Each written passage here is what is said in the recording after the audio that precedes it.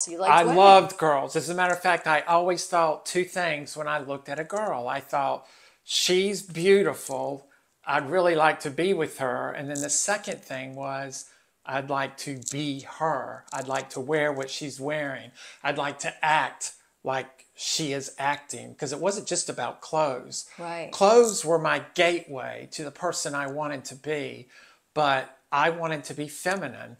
And I had to continually tamp that down, because if you try and go outside the norms for your gender, you are quickly corrected. You learn that there are penalties.